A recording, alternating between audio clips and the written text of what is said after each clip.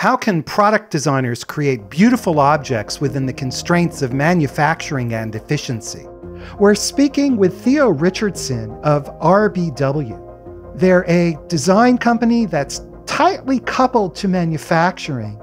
And Jon Hirschtick is the founder of Onshape and the head of the SaaS business at PTC. Jon, it's great to see you again. Tell us about Onshape, what you're doing, and also tell us about your background.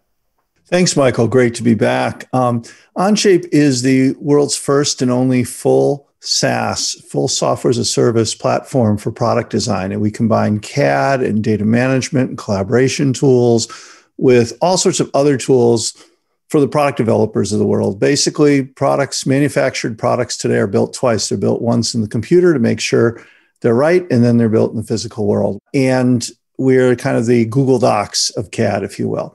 And I've worked in the field of CAD and related software for product development for almost 40 years, my whole career. And previously, I'd been founder and a longtime CEO at SolidWorks, and I was a founder and CEO at Onshape until we were acquired by PTC a year ago. And now I'm the head of the software as a service SaaS business unit at PTC. Theo Richardson, it's great to see you today. Tell us about your work and tell us where you're focused right now. So at RBW, we believe there's a reason why people say brighten your day. That's because light has a profound influence in shaping the way we feel. And at RBW, we design, manufacture, sell, and distribute LED lighting products for primarily architects, interior designers, but also homeowners as well.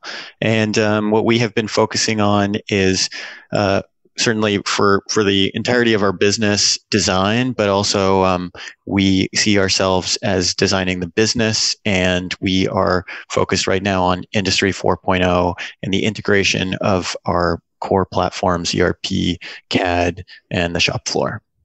Tell us about your business model.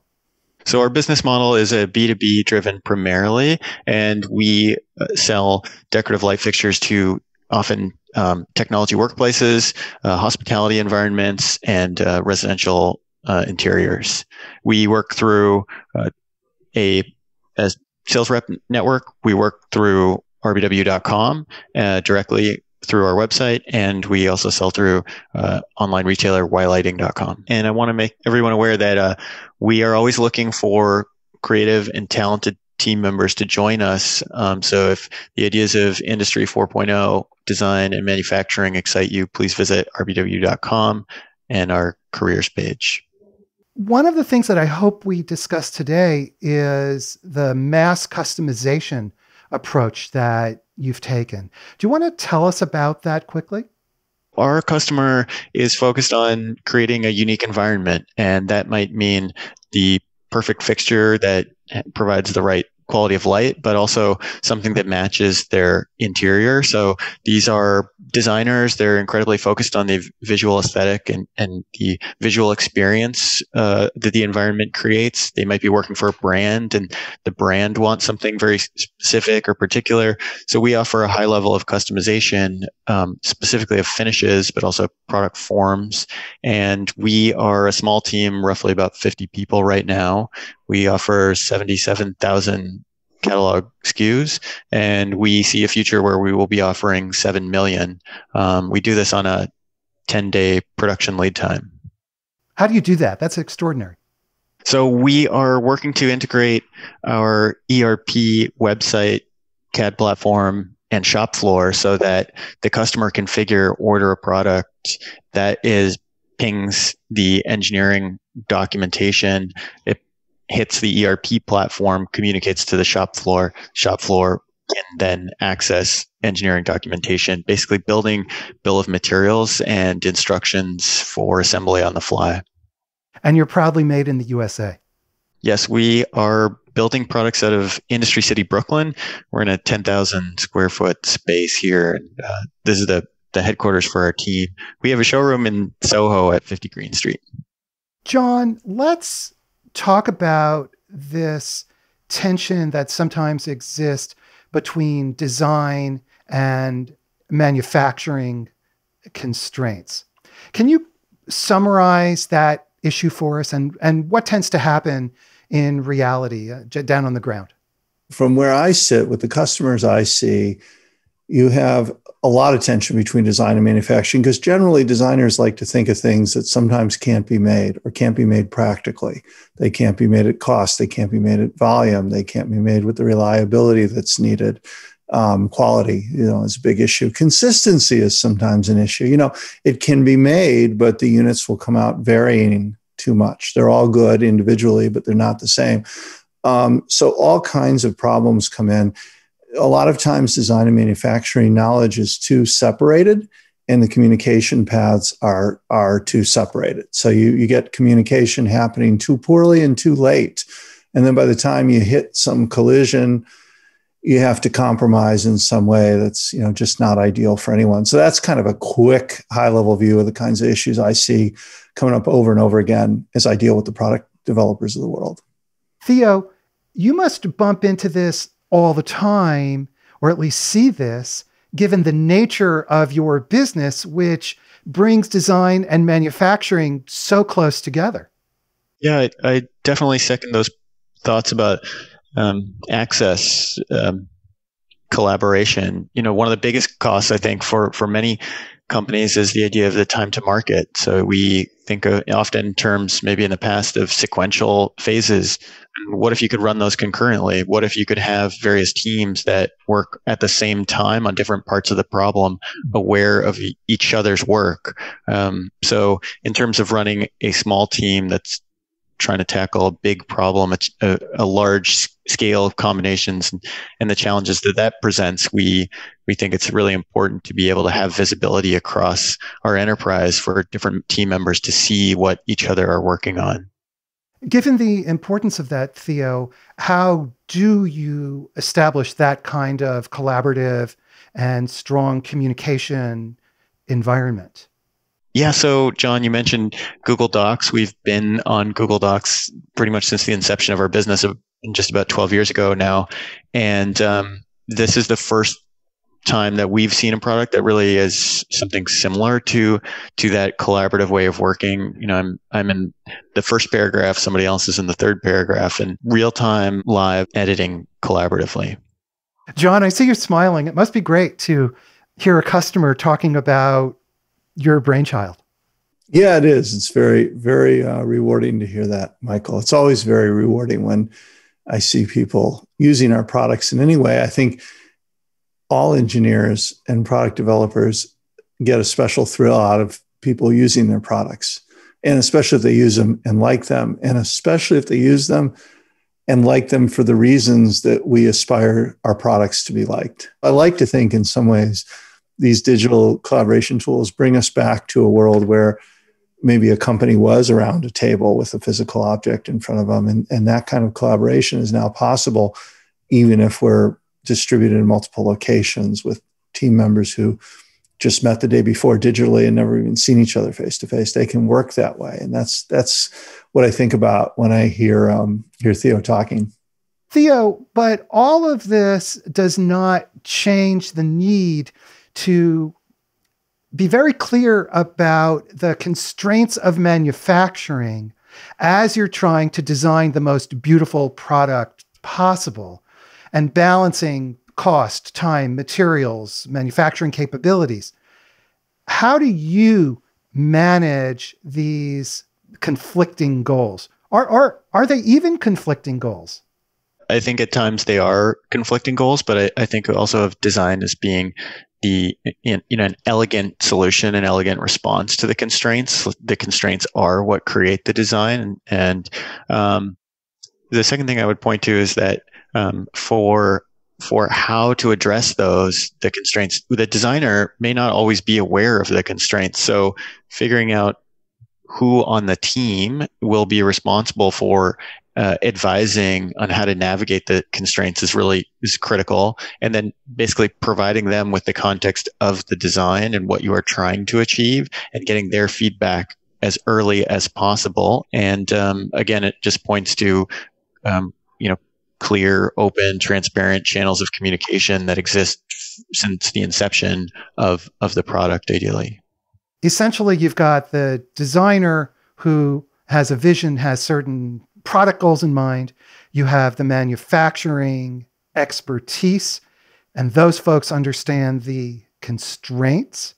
And it's communication between these two groups or these two folks that allows the designer to achieve the optimal result. Correct. So that's where I think these future platforms, these tools that allow for greater collaboration, greater transparency, sharing, are really helping drive faster time to market, and they're helping drive a more integral approach to the end result as well. What I was really impressed with RBW, talking to Theo more about the business, was how much of a manufacturing company you are. I just didn't know. I mean, if you look at your products, and I think people really should, because they're really, really cool, is really fascinating to me. Because that wouldn't be as obvious. I mean, obviously you have to be made, but one doesn't think as much about that if you just come to the website. I totally agree. As I was looking at the RBW website, and then layer on the mass customization that you're doing, and I think it raises the question of how do you do this? And I know you've alluded to this earlier, but tell us how you accomplish these goals. As far as achieving this fantastic offering, this very large offering of customization, we are trying to automate as much as possible the creation of bills of materials built on the fly. It really relies on data structures which are built with the intent to be integrated, that the architecture is set up in such a way that it will match with relatively little required in the way of translation, and that there is a source of truth within the framework that might be one platform for a part of the business. So I think it's really like rethinking what do we need in the core platforms of an enterprise, and how do we achieve really efficient and lean integration of the platforms. Theo, did you develop this system through a master plan? Did you do it organically? How did it come about? So it's organically come about. It's very much still something that we are working on, but the master plan, or the framework that we have conceived of, it's in a process of validation now, and we're pleased to report that we have achieved a high level of integration and connectedness between our shop floor and ERP, and we have begun the connection and have successfully implemented some connection between our CAD platform and our ERP. So we're really also viewing the connectedness of our platforms as a way to also shape our essentially work culture, so that we can create a feedback loop that, as where we are manufacturing, we're assembling stuff just around the corner from where I'm sitting. You have integrated tools, processes. You're talking about feedback loops into your culture. Does all of this place constraints that make design more difficult? Early on in the design process, we're also thinking about the metadata of each model, of each object, and we're beginning to conceive of how that will be communicated through our inventory. Essentially, this three-dimensional model, this object, this digital representation of a part will essentially become the record in ERP, which is going to dictate inventory and at least be the kernel for the ERP metadata. So we're kind of thinking of it as models in different platforms, which, when tied together, augment the information. So an example is put a fastener in CAD, and what you're typically expecting to see is a part number, probably a description, and an image with threads. You'll be able to capture the height, length, width of a model as well. And perhaps in ERP, what you're looking at is probably a part number, a description, where you're buying it from, how many you have on hand, but you may not have an image or some of the surrounding metadata. So what we're really looking at now is how those two things can be synced and merged, and how that information can be bidirectional, ideally, between your various platforms. Not terribly new concept, but maybe not something that's very widely implemented, and probably certainly not very often in a cloud-based environment. Jon, this breaking down of silos, of conceiving at the beginning all of the various parts and the information flows, is at the heart of digital transformation. How is this different from, again, as we spoke earlier, historically, the way engineering, design, manufacturing operated? With digital transformation, I'll also offer the term digital thread is another term people are talking about. In the old world, it was paper-based documents. You had the same processes and problems. You just solved them with paper-based documents and a lot more on-site communication. And so today, I think the things that you look for in digital transformation is the digital system is the system of record, and it creates a master rich model.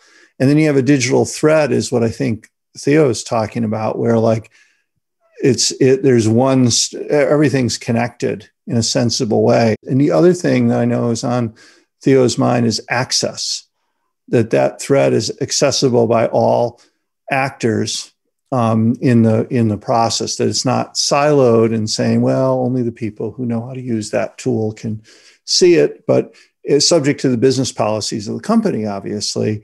You make it available to everyone in real time. And so it's a digital thread that connects all the humans too. If that makes sense. I think those would capture the key ideas to my mind. What about the cultural dimensions of being able to work in an environment that has processes that assume the sharing of information in basically real time? Sure. In some real world examples, I think that information which has the intent to be shared but is not is really only as good as the level of visibility that you can provide to it. So for us, that means for potentially our customer success team might field some never happens an issue with a product, missed a piece of hardware, for example. Why not provide this team with the training and then also the visibility into the documents to help correctly identify the issue? But given a framework with the intent to share, then how do you actually go about sharing it? And what tools can you use that enable that real-time access to the latest and greatest version of your data? So you've built processes that assume the availability and immediate sharing of information. It sounds like it's core to your operations. Absolutely. That's a huge part of what we're trying to do is empower our individuals to be leaders on our team.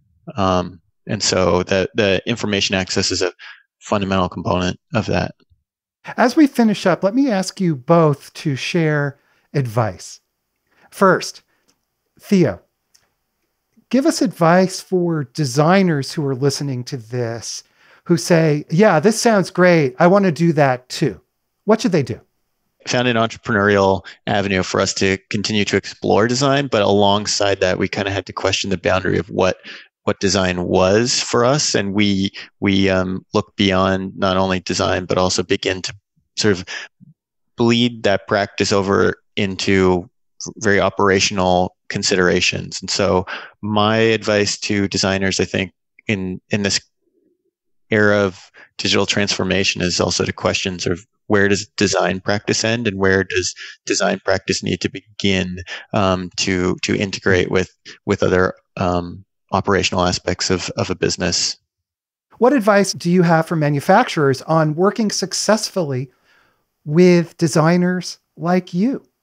To budget time to explore new methods of working, because I think that our industry won't advance without people operating from the same page. So allowing your organization to find time to experiment, to explore new ways of working is going to help us all achieve Industry 4.0. And Jon, you're going to get the last word. What advice do you have for manufacturers who want to do well in this world of communication and tight coupling between design and manufacturing? Well, right back to the agility. If you're a manufacturer, if you're not tightly coupled with design, whether you're doing the design or it's your customers doing the design, if you're not tightly coupled and you're not agile, you're not going to be in the pole position going forward. You know, the power of that joint agility of design and manufacturing connection is a force that all manufacturers have to either join. You either have to join that kind of thinking, or you'll get beaten by that kind of thinking in the future. Okay, lots of words of innovation and inspiration and great advice.